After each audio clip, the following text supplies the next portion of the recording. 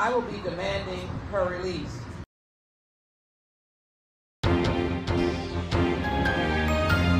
Brittney Griner, 31, who plays in the WNBA for the Phoenix Mercury, was arrested last month in Russia and charged with drug smuggling. A drug-sniffing dog was drawn to her luggage at the Sheremetyevo airport in Moscow, prompting Russian customs officials to inspect the bag. Officials found vape cartridges, and Griner was charged with smuggling a significant amount of drugs, a crime carrying a penalty of 5 to 10 years. Griner remains in custody, and the team said they are monitoring the situation. Her wife, Cherelle Griner, said the situation is one of the weakest moments of my life and issued her gratitude to everyone who has expressed concern and offered support. Congressman Sheila Lee, who represents Griner's hometown of Houston, has called on Putin to release the athlete, citing her American citizenship and concern for her safety. Brittney Griner, I knew her when she was here with the WNBA that has now been detained for almost a month in Russia. She has legal representation and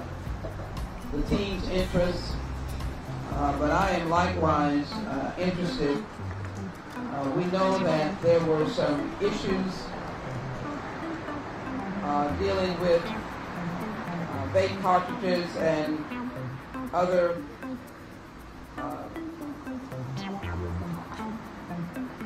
items. But let me be very clear. Brittney Griner is a United States citizen. She was a guest in Russia. With the WNBA, she's been, and I will be demanding her release.